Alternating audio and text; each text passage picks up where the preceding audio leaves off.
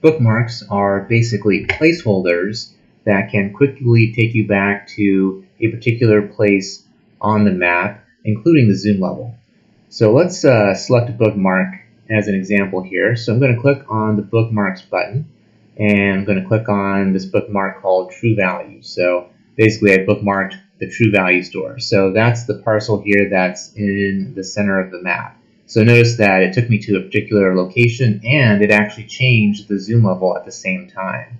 And so if you want to create a bookmark, that's easy to do as well. So there is a particular park that I wanted to be able to take a look at and come back to very easily. And so I turned on a base map, and I'm going to zoom out a little bit. Okay, there it is.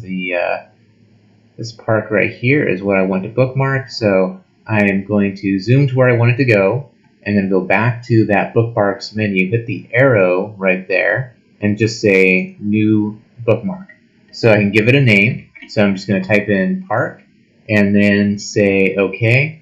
And now it's captured that bookmark, and it'll now be available under my Bookmarks button here. So you can see that. You can even see a little bit of the image there in green.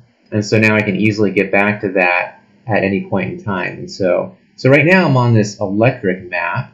I have another map that's called Electric Map Alternate. So one of the things you can do is you can actually use the bookmarks from a different map. So here I am in a different location, and if I go to the bookmarks, you can see I've got the Electric Map Alternate bookmarks and the Electric Map bookmarks. So I can go to the park one that I just created, click on that, and that's going to take me to that exact same location, even though I came from a different map.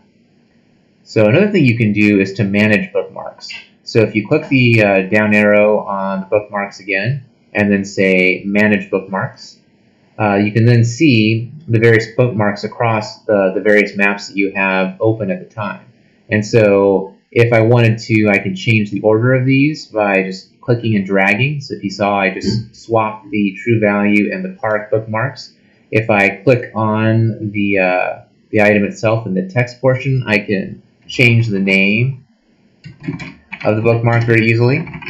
And then also, you can see these little buttons on the right-hand side. So this will zoom to that location from here, or it'll pan to that location. Or another common thing you're going to want to do is to clean up your bookmark. So if you highlight over to the X and you click on that, it will then delete that out.